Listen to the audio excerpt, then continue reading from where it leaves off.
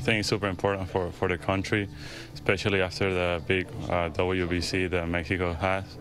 I think it's going to bring more players to involve and try to get to the major leagues, and of course I'm proud of it. You've talked about growing up in a small town, but Mexico City gets a lot of talk when they look at expansion teams for Major League Baseball. What would that mean to the country, to you guys, to see a team there regularly? Well, it will be like a dream, you know.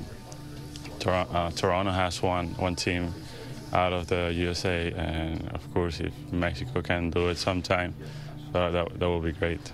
WBC really gets a chance to highlight how important the sport is to people outside of the States. How can you sum up the fans and how deep into the culture baseball is?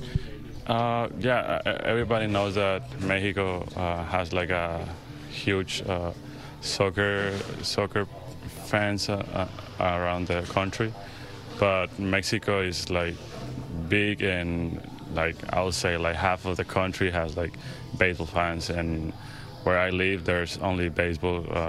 They're super fans of baseball, and they love baseball. You ever reflect that the first gear you put on was catcher's gear, that maybe you should have caught instead, or are you happy where you're at? Sorry?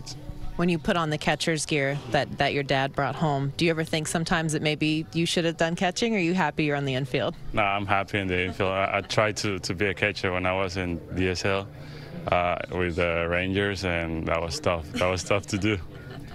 You're batting third today for the O's. That's a first in quite some time for you. Do you change anything about your approach based on where you're at in the lineup?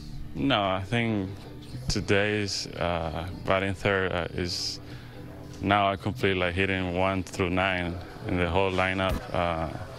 I think it's just same thing. Stay with my approach and take good at bats and try to help the team win.